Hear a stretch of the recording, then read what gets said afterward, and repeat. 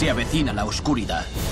In this film, the threat that Thor's facing is across the board. What's at stake is not only the kingdom, but I think mankind and the universe in general. Si no hacemos nada, van a destruirnos. Tenemos poco tiempo.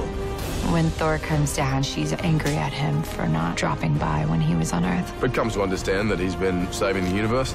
Como excusa, no es de las peores. Thor is going through struggles with fate that are classic themes. There's a Romeo and Juliet quality of two different people wanting to be together, and everyone else thinks it's ridiculous. No me preocupa Jane Foster, padre. Las vidas humanas son efímeras. He's got to decide where does his allegiance lie. Is it on Earth with Jane, or is it in Asgard?